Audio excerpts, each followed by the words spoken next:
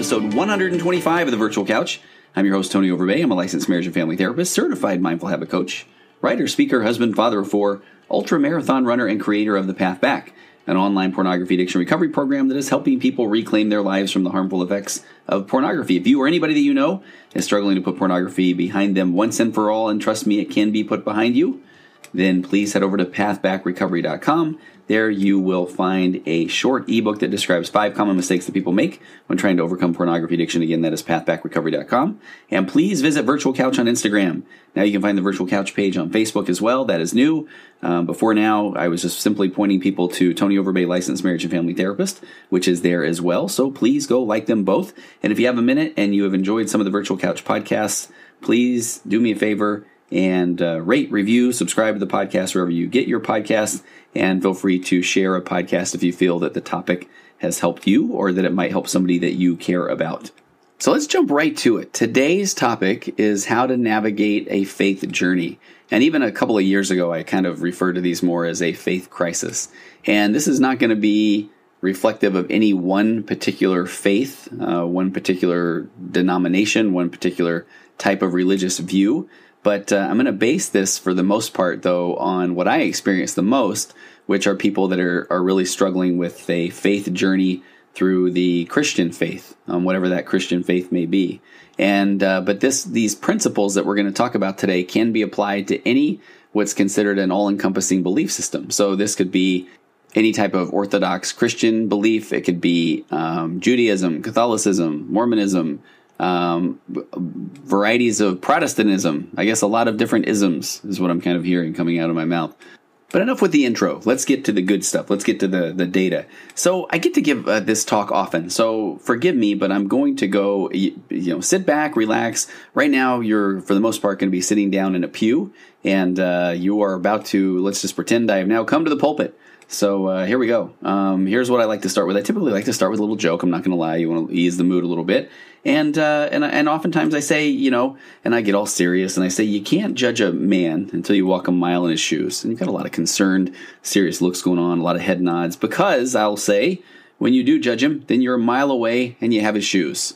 Usually there's a little bit of a chuckle there, and but then I like to jump right into the concept of empathy. And if you listen to any of the podcast episodes I've done in the past, empathy is something that I am very big on. So empathy, or the ability to understand and share the feelings of another, not to be confused with sympathy, which is feelings of sorrow or pity for another's misfortune. I often like to give the example of coming across someone and you see them and they are down in a hole, they're down in some sort of pit.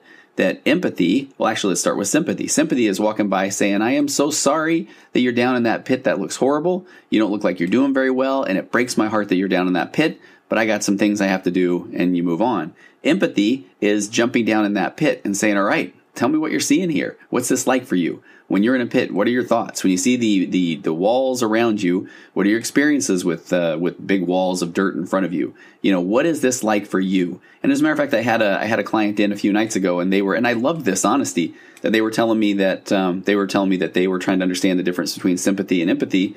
And when they got to empathy, they were even saying, so that's the thing where, hey, I know what you've been going through because I've been through that myself. And I was so grateful for their honesty, but that's slightly off, because truly empathy, if you are, we don't know exactly what something is like for someone else. I've had someone sit across from me and say, hey, I've been there before. I know what you're going through. I have been where you are as a parent. And it's all I can do to not just say, so exactly what it's like. For me, at that point, whatever it was, my 45 years of the experiences that I had at that time, again, this was a few years ago, and parenting my particular child, who is the birth order of whatever that is within my family, that child has had the experiences that they have reflected onto me as the parent, and the way that I've interacted with my spouse as a parent and as a partner. If you're kind of still hanging with what I'm saying there, it's like literally no one can understand exactly what we're going through. So having empathy for someone is trying to get in that pit and understand what that's like for them. But to tell somebody that I know exactly what you're going through because I've been there before, doesn't, that's why we don't get that, oh my gosh, you're right, you do get it. We may understand a little bit more, we might be able to, but again, it goes back to that. We may be able to try and empathize with someone, but to truly say, I know exactly what you've been through, is not something that is accurate, or at times very productive. So I like to talk about empathy versus sympathy in that way. And now again, you're sitting in a pew. I'm sorry, you're in my congregation today. So this is the part where I will go into the concept of coming from a Christian background, that we know that Jesus atoned for our sins, for our transgressions, and sometimes I think we don't pay enough of attention about how that atonement works with sorrow, with grief, with feelings of iniquity. When we're sad, when we're lonely, we talk about that atonement, or that Christ was there to work for our sins, but not for our sorrows, grief, loneliness, that sort of thing. Sometimes I'll even go into I'll talk about, I'm bald. So no surprise there. When I was in high school, I had bangs. I even carried a comb in my pocket, for Pete's sake. But I had a high forehead, as the kids called it. I go off to Kansas State. I tried to play baseball. I wore baseball hats. Every time I took my hat off, I swear I lost another clump of hair. And that stuff drove me crazy. And I remember there were times where it really bothered me. And that was that thing where no one knows quite what that's like. So when people would then say oh my gosh, look at you, you're losing more hair. Well, as a 19 or 20-year-old young man, that was rough. There wasn't a lot of empathy there. So it's like no one truly knows what that's like. Now, the point where I'm at now, I don't care. As a matter of fact, let's stay in this Christian realm. There's some stuff that talks about the resurrection and where every hair will be restored to your head. And at this point, I don't know what I would even look like with hair on my head. So quite frankly, I kind of want to know if I can just go ahead and keep my bald head. Might be, I don't think anybody's going to notice me if I have a big, thick head of hair.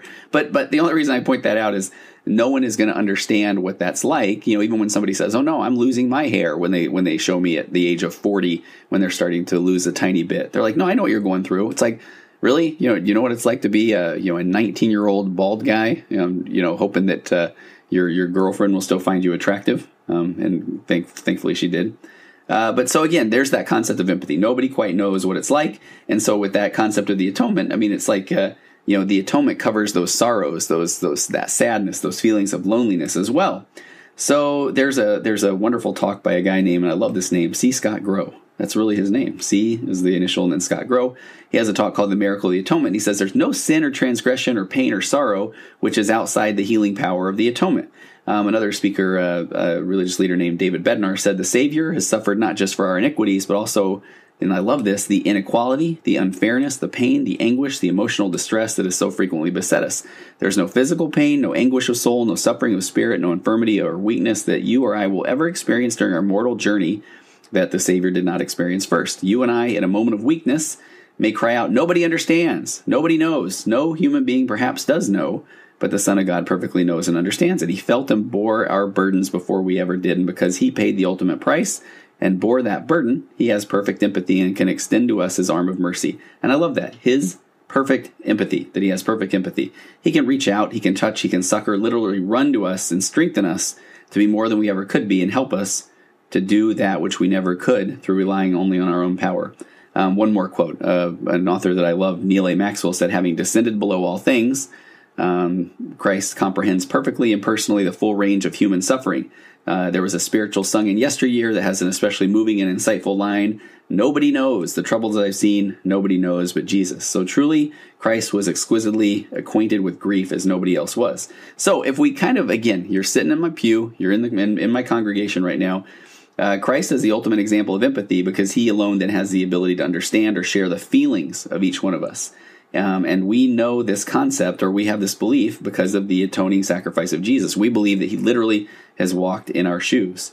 So then I'd like to jump into, there's a talk by a gentleman named Jose Alonso, and it's called "Love One Another as He Has Loved Us." And so kind of bear with me here. So in this talk, Jose Alonso begins by telling the story of a specific part of the Last Supper, specifically after the washing of the feet, after the implementation of the sacrament, and after the traitor Judas Iscariot has left.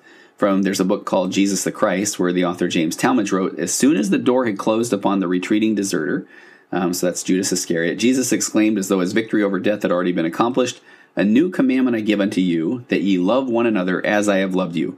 That ye love one another. By this shall all men know that ye are my disciples, if ye have love one to another.'" Little inside joke here. I think that would make a great hymn. Up to that point, the law of Moses had enjoined mutual love among friends and neighbors. But this new commandment, so now all these apostles were now to be governed. This new commandment, which we would follow, was embodying love of a higher order. And so I promise you we're getting to a point here. So they were to love one another as Christ loved them. So Christ-like love, then, sure, that's a tall order, but it's a place to work from. It's a baseline. If anybody has ever been skydiving, and I haven't, but I've had a lot of people talk about this, you can skydive anywhere in the world. You can jump from a few thousand feet, or you can jump from a height where you actually need an oxygen mask. But you have to have a plane to jump from. So Christ-like love, I like to say, that's kind of the jumping off point. It's where we need to work from. It's our goal is to work from that Christ-like love. So also, Jose Alonso said that this new commandment is to do something more, something greater, something more divine. So this new commandment, this invitation is summarized in the key phrase, as I have loved you. So how do we have Christ-like love? So I get back to starting in that joke that I talked about in the beginning of my talk about walking a mile in one's shoes, only the part without taking the person's shoes. So how do we now convey that empathy or that ability to share the feelings of another? And again, not to be confused with sympathy or simply expressing sadness for somebody's problems. So I think a good place to look is, how do we judge? So in the work that I do, I work primarily in a world full of judgments. People come to me to sort out what to do during difficult situations when, for many, they've spent most of their lives working from a place of worrying about being wrong, or worrying about being judged, or worrying about what other people think, or worrying about making the wrong decisions.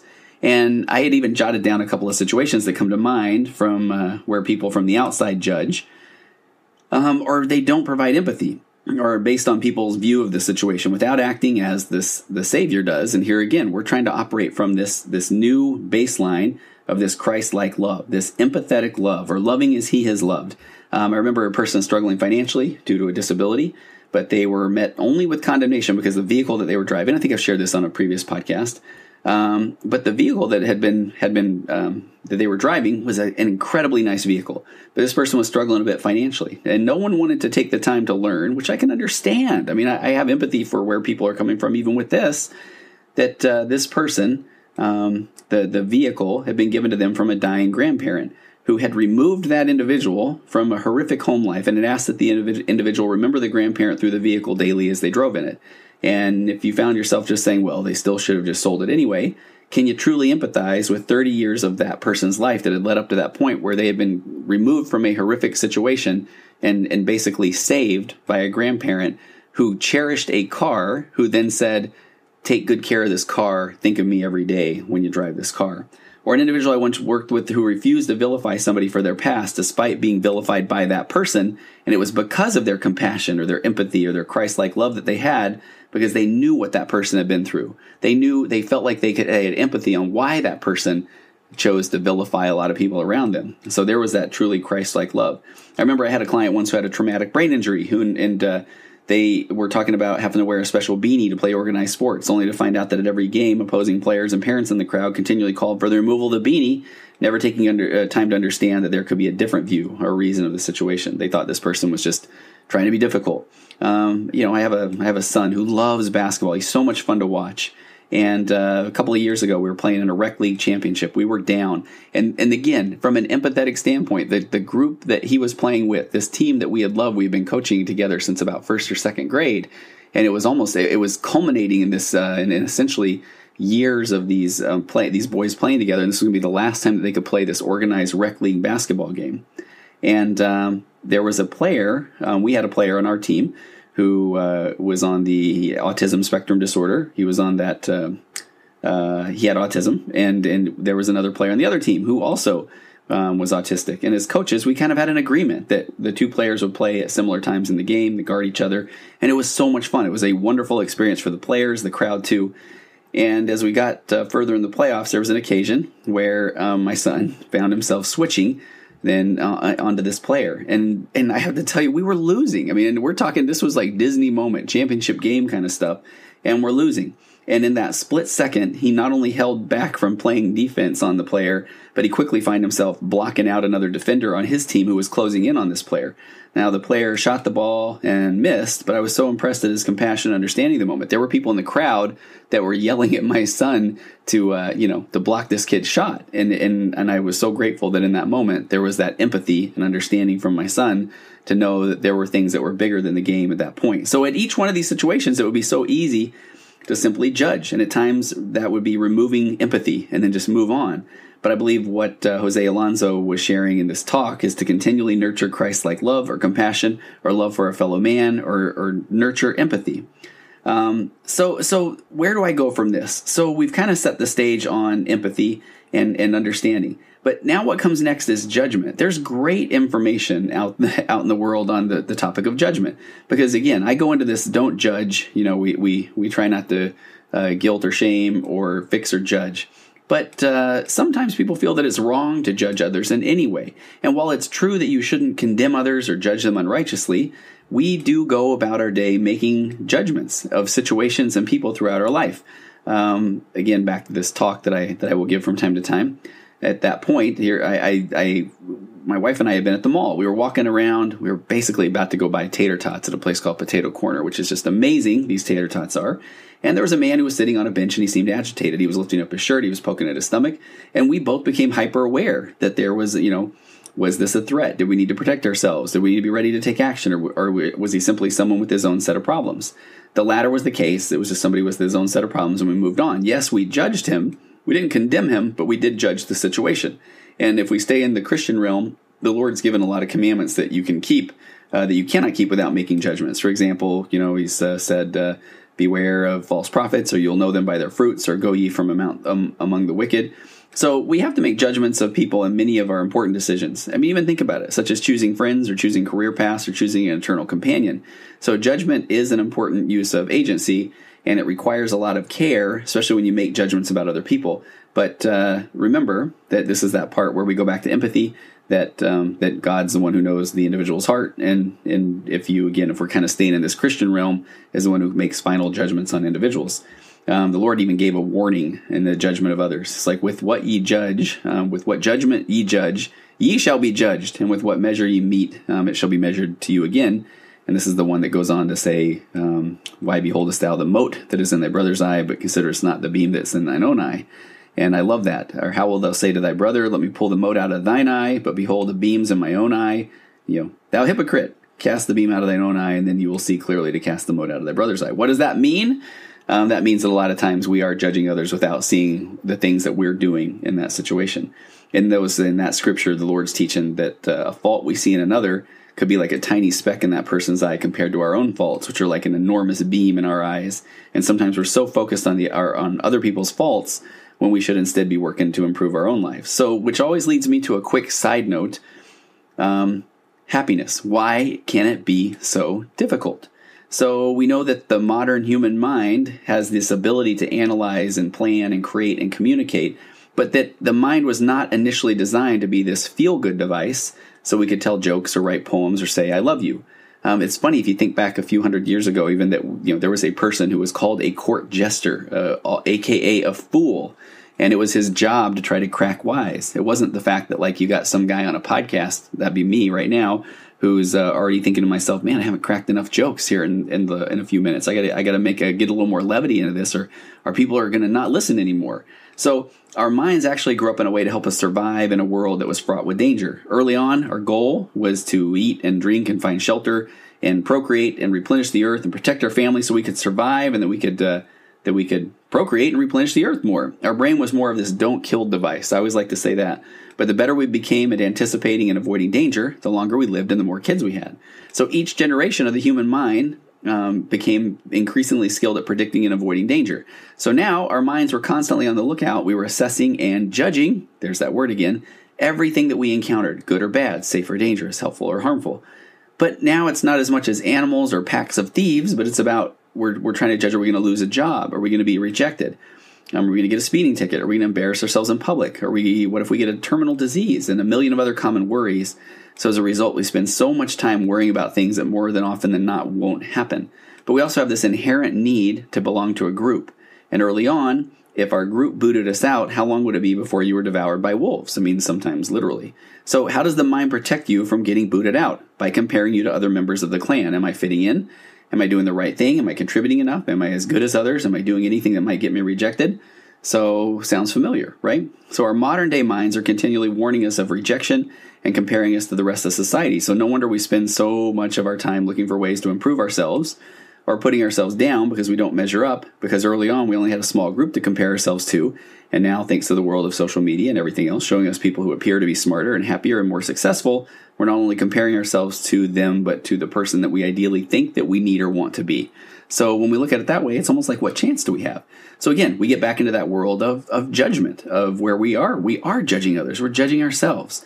So it's time that we look at where we're at right now and what can we do about it? How can we be okay with where we're at and move forward? So, and again, I've got some podcasts on happiness. So that's something that maybe we can talk about, or you can go back and look at some of those. And but for now, we're back to this faith journey.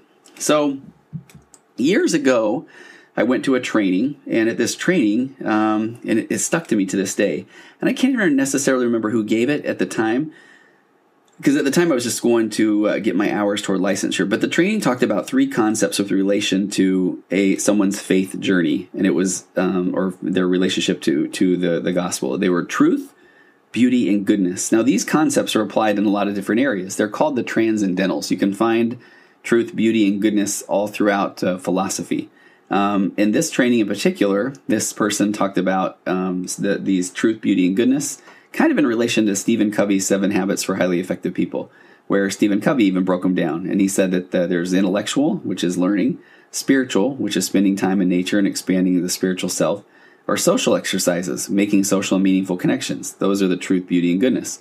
So at this training, and what I've often heard referred to is that truth, when you come to the concept of someone's faith or their faith community, that truth oftentimes can be referred to as the doctrines of one's church or beliefs, or the scriptures. For some, this is where they find their true joy and passion.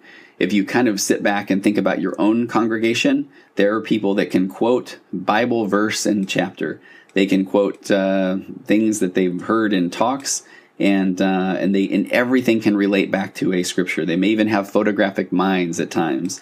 And for those people, truth is those doctrines of the church. It's those scriptures. I've often heard beauty as described as the feelings that we may get at church, or how maybe the Holy Spirit can testify through music, or through mood, or through faith-promoting story, through motivational speakers. Sometimes it can simply exude through a person's countenance. There are people that I can often think of where beauty was what was the most important thing to them in their faith community. I used to sit up on the stand in my particular congregation, and whenever there was music being sung or music being played, there was this just beautiful older couple that would sit out in the congregation that just closed their eyes. And I know that some would look at them and think, oh my gosh, they fall asleep every time that music is played. But it was quite the opposite. I remember talking to the gentleman once, and he said that just he and his wife were so moved that beauty was what really spoke to them.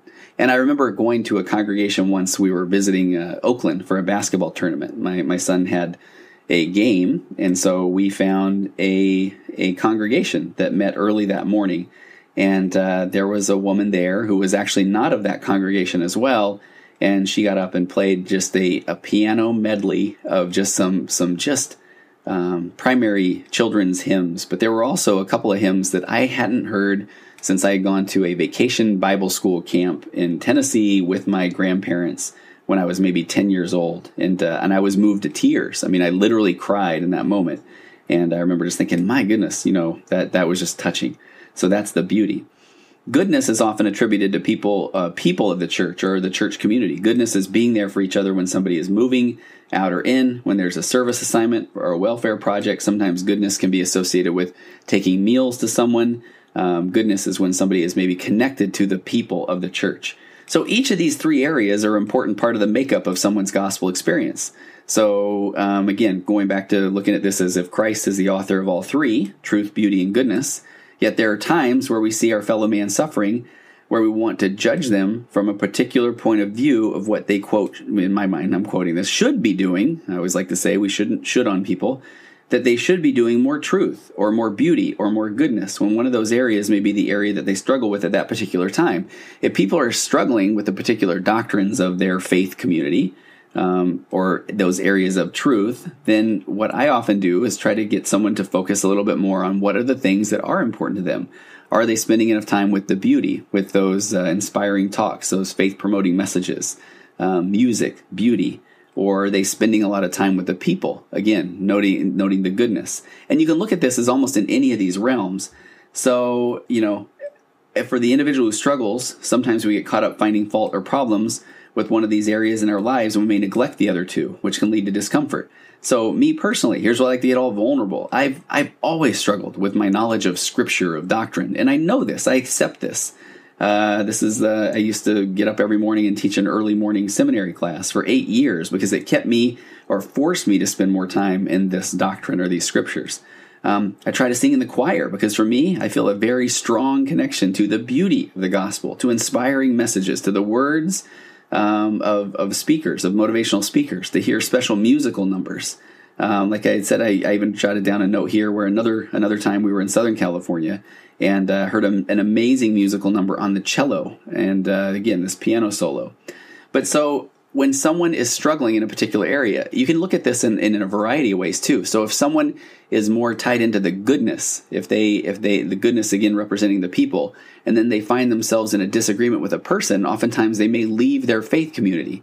When in reality, can they dial in a little bit more to that beauty, the faith promoting messages or the music, or can they, in that scenario, do they need to turn more to scriptural passages that may inspire them? So we're all going to be a little bit different in this truth, beauty, and goodness journey.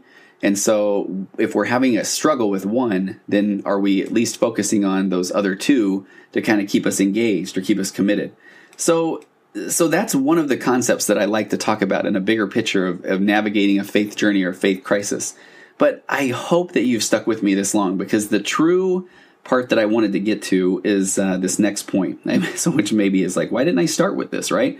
But so I love to kind of set out that truth, beauty, goodness in the first part. But what I really feel like is important to talk about, or where I feel like people kind of, where they connect the most, is this concept of stages of faith. And so if you have ever heard, there's a gentleman named James Fowler, and this is the part where I probably should have had a little bit more of James Fowler's background. But I know that Fowler I believe he was a Methodist minister, but he did a tremendous amount of work on researching stages of faith.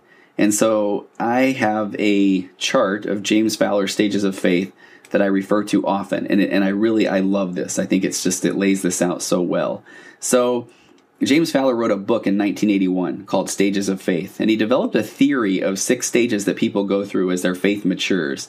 And what I love about it is it's based on Piaget's stages and also Kohlberg stages of change. So these are 2 psychological principles or stages of change. And so the basic theory can be applied not only to those in traditional faiths, but those who follow alternative spiritualities or secular worldviews as well.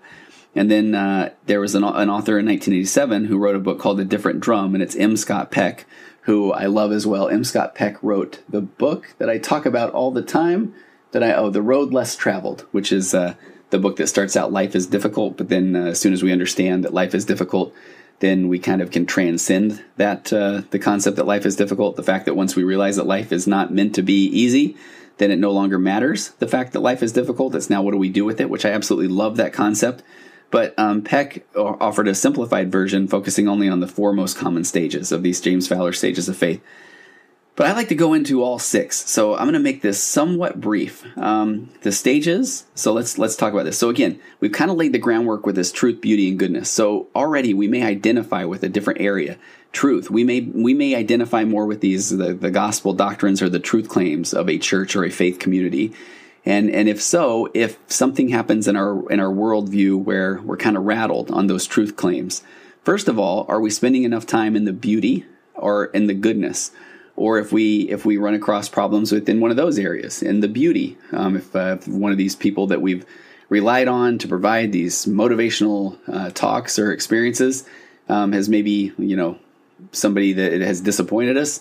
Are we spending enough time in truth or in goodness? Or if someone in our congregation has offended us, so again, the goodness part being the people, are we willing to throw out our entire experience because of someone offending us in that area of goodness without doubling down on some of the beauty or the truth parts of our faith community that we appreciate? With that said, though, now here's where I think we work through these stages of faith. So James Fowler stages of faith. Stage 1 is called intuitive and projective.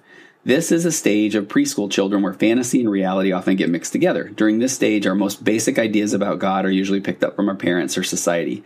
Intuitive and projective faith is very, very young children. I mean, so this is basically where we are projective. We are projecting our beliefs onto our very, very small children, basically just saying, projecting, there is a God. There is, here are these faith-promoting stories. Stage 2, mythic and literal. When children become school age, they start understanding the world in more logical ways. They generally accept the stories told to them by their faith community, but they tend to understand them in very literal ways. When I'm talking about this mythic and literal stage, stage 2, we're often talking about, 4 to 12-year-old, and this is where we tell them that there's Jesus, there's God, there's the Easter Bunny, there's the Tooth Fairy, there's Santa Claus. So again, mythic and literal. Children become school age, and they accept these stories from those who are in authority, their parents, their faith community. And I love that in James Fowler Stages of Faith, he says, a few people remain in this stage through adulthood. And I don't know why, but I often go to the Mice and Men, and I think, who is it, Lenny? Where I feel like he probably lived a life in this stage 2, mythic and literal. Here's where things get very, very interesting. Stage 3, faith. Synthetic and conventional is the name of the stage. So James Fowler said, most people move on to this stage as teenagers. At this point, their life has grown to include several different social circles, and there's a need to pull it all together. When this happens, a person usually adopts some all-encompassing belief system.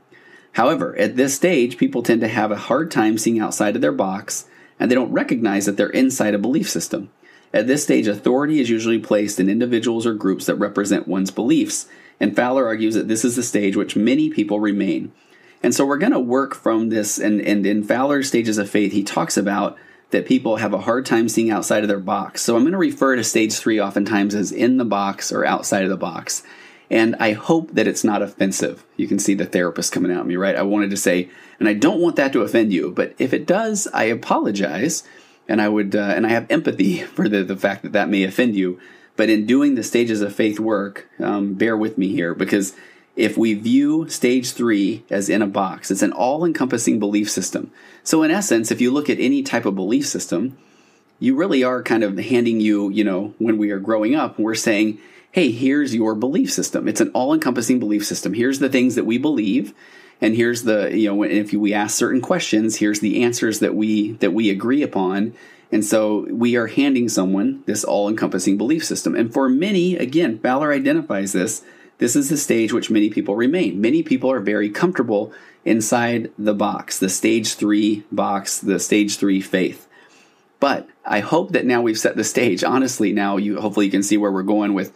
We've laid out truth, beauty, and goodness. We've laid out empathy. We've laid out judgment. We've laid out all of these concepts that are hopefully bringing us to the point of where we're all kind of individuals. We are all individuals, and we all come to the table with all of the individual experiences that we have. If you've listened to any of the podcasts I've done in the past on acceptance and commitment therapy, then the only person who knows what it's like to be you is you. You have all of these private experiences that have led up to you. Nature, nurture, birth order, acceptance, putting yourself out there, attachment issues. All that is you and you only. And that you and you only part has led to you even identifying with these various areas, truth, beauty, goodness, kind of coming up into this stage 3 faith, which is a normal progression, and now handed a all-encompassing belief system. And so for many, this is going to work. But for some, now is when we start to feel like, okay, but maybe there are some things that I don't necessarily agree with, or that I want to explore, or that I have questions about. And at times, those questions or that exploration is met with, hey, you don't want to think that. You don't need to worry about that. That shouldn't be important to you. But the problem is, it is important for some people.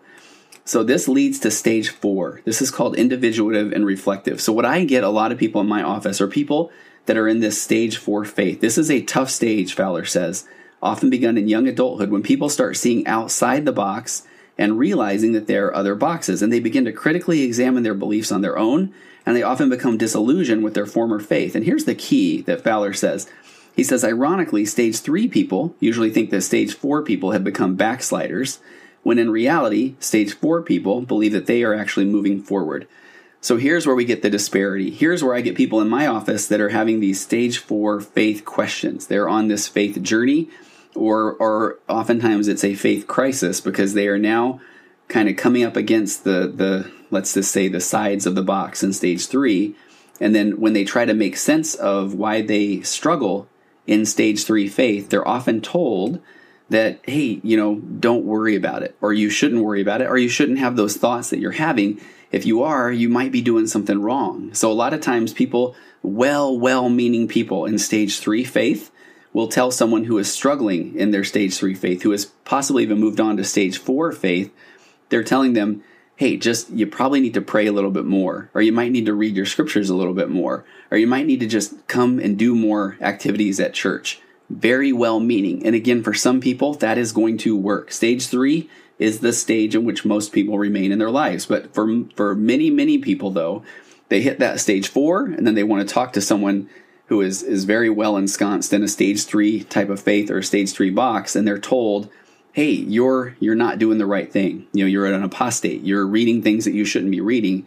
And stage 4 person is saying, okay, but just can we have the conversation, or can't we talk? And that's the part often where there is the where people start to break away. So I get a lot of people in this stage 4. So one of the first things I like to do is just let them know, we can talk. And I love this, and I should be more prepared. And I apologize. I'll have this in my notes. But, I did a podcast a little while ago in leading saints with my friend Kurt Frankum. And it was one of my favorite podcasts I feel like I've ever had the opportunity to do. I am stalling now as I'm pulling up my phone. I'm just being very authentic. And I'm going to find in the Leading Saints podcast, there is one that he does where he talks about these stages of faith with a person who is currently serving as a Church of Jesus Christ of Latter-day Saints bishop. And it is such a good interview. I'm going to stop. You know what? I'm going to do this I'm going to put this in my show notes. And matter of fact, I should probably go through and delete this. And now you're probably finding out that I did not delete it and I just wasted your time. But hopefully you will go find that as well. Leading Saints, the podcast. And this article that Kurt did with a current bishop for the LDS Church. And it is just fantastic, because the whole point of the podcast is he tells Kurt that he also went on one of these, like a faith journey, a faith crisis. And now he has come through that, and he's not afraid to have those conversations. That's the best thing that I love for him to say. And I feel like as a therapist, that's what I get to do as well, as I want people to know that I'm not afraid to have those conversations. That when someone says I'm having a struggle, and they start to talk about the struggles that they're having, when people, here it is, okay, what a delay. This is October 14th, 2018, Leading Saints podcast, what every leader needs to know about faith crisis, an interview with Scott Braithwaite. And Scott Braithwaite has a PhD in clinical psychology, and he specializes in marriage counseling at Brigham Young University, and he's a presenter at BYU's Education Week, and he talks about these stages of faith. He talks about not being afraid to have these conversations. So stage 4, the person oftentimes wants to have those conversations. And so what I'm often trying to do is help someone move on to what Fowler calls stage 5, conjunctive faith. Here's the problem. Fowler even says it's rare for people to reach this stage before midlife. This is the point when people begin to realize the limits of logic, and they start to accept the paradoxes in life.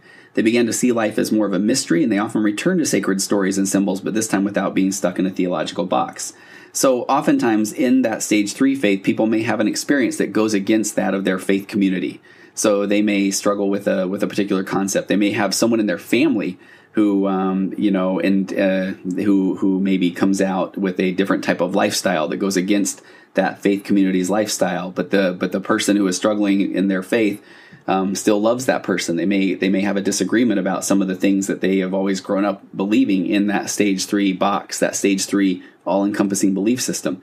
So in stage 4, they're saying that this doesn't fit well with me, and so they are wanting to then kind of come from this place of anger. And a lot of times the people in stage 3 again feel that the person in stage 4 faith is doing something wrong, that they have become a backslider. When the person in stage 4 is saying, no, I want to have these conversations. Stage 5, we go back to that. People begin to see life more as a mystery. They start to accept the paradoxes of life. They start to see the good from their faith community. They start to understand the good things they've experienced growing up in a all-encompassing belief system. But they also understand that there are some limits of logic. They are starting to see paradoxes in life that they're seeing outside of maybe their box, and they're seeing that there are other belief systems that they can appreciate or understand, or that they feel like that are also loving of other people. And so people that get to this stage 5, this conjunctive faith, they begin seeing life as a mystery and returning those sacred stories and symbols without being stuck in a theological box. They can find that they are not trying to dismiss all of the things that they grew up learning. And that's the biggest part where people start to find a problem. So people that are still in this stage 3 faith, maybe it's parents, and they have a teenage child or a young adult child who is really pushing against their faith community that they grew up against. A lot of times the person in stage 4 feels almost like they have to just say, I don't like any of it. I didn't have any good experiences. And the person in stage 3 is about, what about these times where we felt the Spirit in our home, or you did these things? And so stage 5 faith is getting someone to the point where it's really coming from more of a place of empathy. Of it's hey, I can understand those struggles that you had in pushing against your faith community. Those, I can understand why you got to stage 4. I can understand. And I can also understand how difficult that is because of the wonderful experiences that you had in stage 3. So stage 5, when someone kind of gets to that stage 5 belief, they feel comfortable with their relationship with God. They feel maybe that there's more empathy there, and that the person who does really understand them or know them best is their Heavenly Father, is God the Father, and that they may feel like at this point then that this is where the atonement is real. That this is where the only person who really understands what they're going through, and that, remember, that atonement covers the sorrow, it covers the experiences that we've had, the loss, the grief, the sorrow, the sadness. And so that is true empathy. That's where that atonement really does speak to that person's individual experience.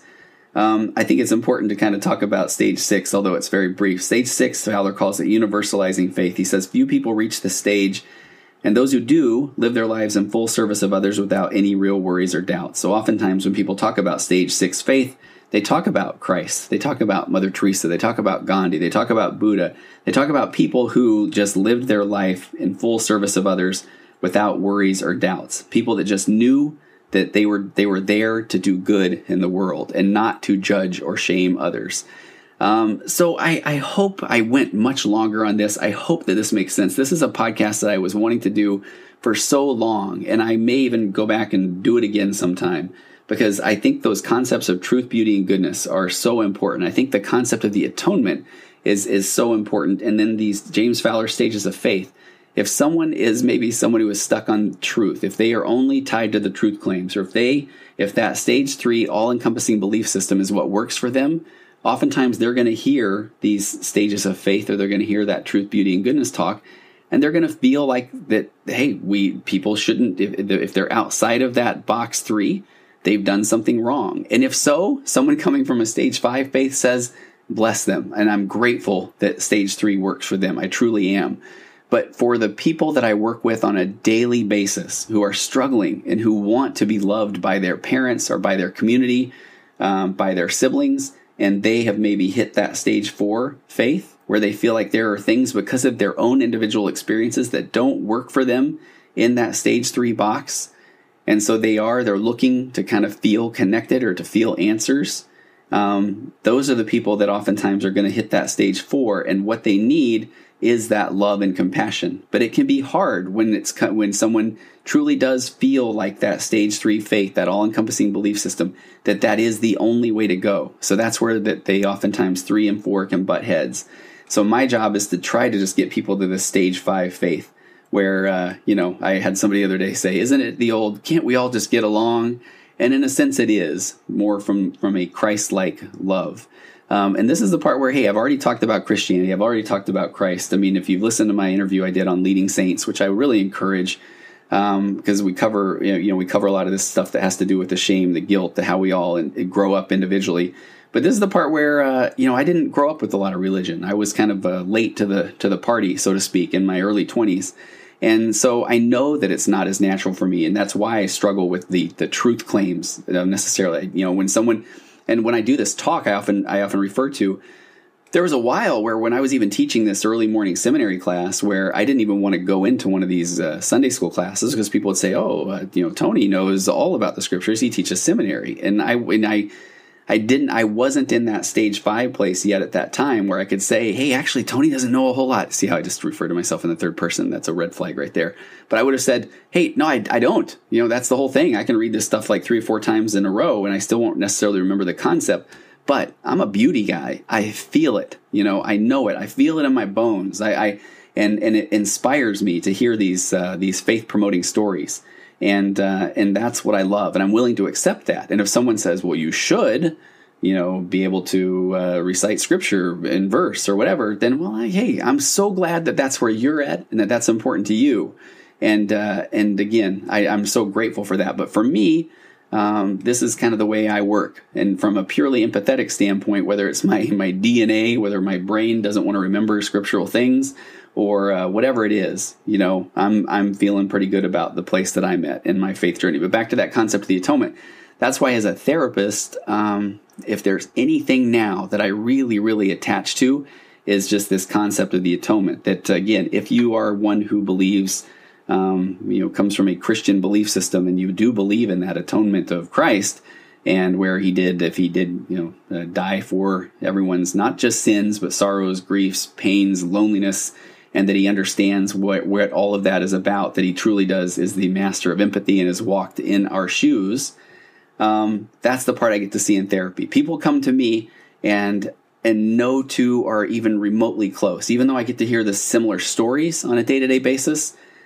Man, go back to that nature, nurture, DNA, birth order, attachment patterns, abandonment issues, just situational places where somebody puts themselves out and somebody isn't there for them. Or even if we go back to the EFT concepts, where if somebody says, hey, I'm struggling with this, and a well-intentioned parent or church leader says, hey, don't worry about it. You're a good person and I've struggled too. And you just need to push on through. That is so well-meaning, but not empathetic. It's not saying, tell me more about what your experience is, because I want to know, because there's no possible way that I can completely understand, but I'm right here beside you, and I want to be by you, and I want to be with you. And so if you really believe in that concept of the atonement, that's kind of where we're coming from where Christ is, right there beside us, the absolute master of empathy. And so that's why when we do feel like then someone is willing to judge others, why it can be so difficult, because we feel like, well, wait a minute, you really don't know exactly what I'm going through. So I could go on, but I'm grateful for you that you spent the time with me today to talk about navigating a faith journey, a faith crisis. I hope this is one that you might feel comfortable enough to pass along to those who may have people in their lives who are struggling with their own faith, or you might pass along to people, parents who maybe have kids or young adults who have struggled with their faith, and just kind of look from this ultimate example of empathy, then how we all identify with these different areas of truth and beauty and goodness, and those all come from who we are.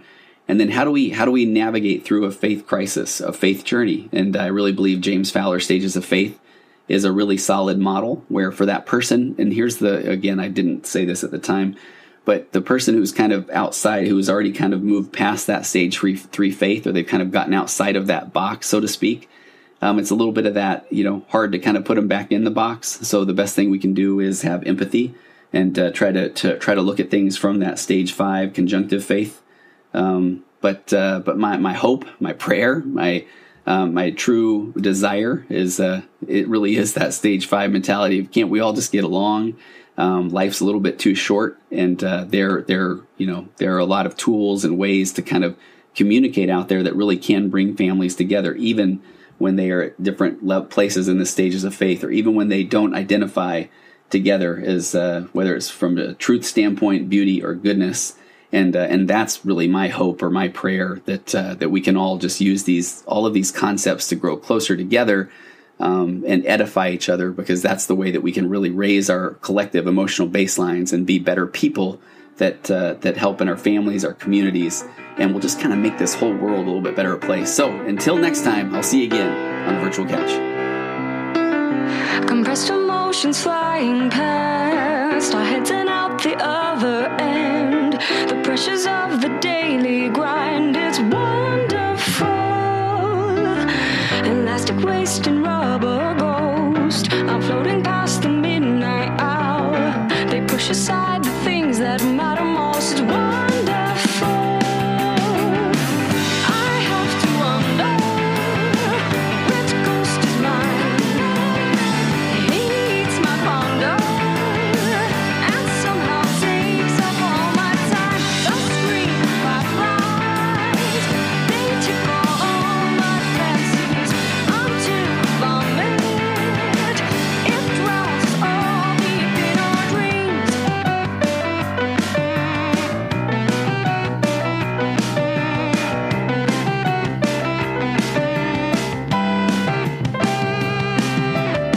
Exciting news, a discount price, a million opportunities. The chance is yours to take or lose. It's wonderful. Fun's always on the back burner until the inopportune time. You're always pushed to go farther. Shut up, it's wonderful. I have to wonder which ghost is mine. He eats my ponder and somehow takes up all my time. The screaming fireflies, they tickle all my fancies until we vomit. It drowns all deep in our dreams.